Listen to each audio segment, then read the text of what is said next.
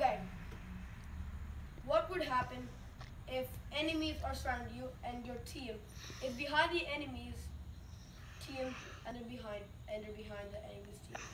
You're behind it and they cannot help you, and then the enemy's team surrounded you, and then you have no other things to do. You would be scared. You would be like, oh God, I'm never going to make this. I'm going to make this. I'm never going to make this. You'll be scared. You're going, oh God, oh God.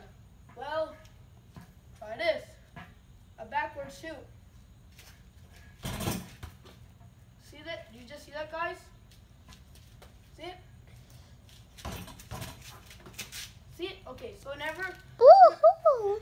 So guys, even though if you tried it and you still did not make it, don't worry. It takes practice. Yep, a lot of practice. Yeah, it takes not really that much. It takes practice.